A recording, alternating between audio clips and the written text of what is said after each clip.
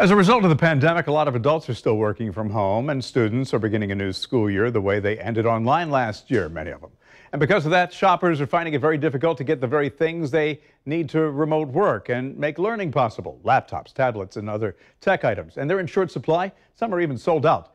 It's a common sight all over the internet. Retailers simply can't keep up with demand. So what's a frustrated parent to do? Consumer Reports' top tip for tech shopping during a pandemic: stay flexible. See if you can find an equivalent model for the one that you're shopping for. You may also want to consider buying used or refurbished, and depending on where you buy it from, it may come with its own warranty. Some bigger retailers like Target and Walmart will send you an email or push notification when certain items you're looking for are back in stock. You can also use third-party sites like nowinstock.net and Zulert.com. They check inventory across multiple retailers and alert you when an item is in stock.